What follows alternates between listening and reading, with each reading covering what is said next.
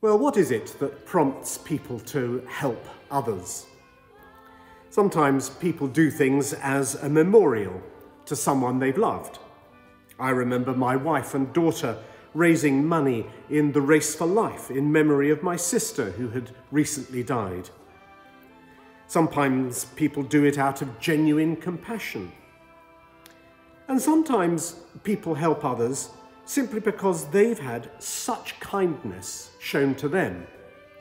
You often hear former refugees talking about helping others in the community because they were shown kindness when they first entered the country. Well, the gospel passage has a lot to do with that last example.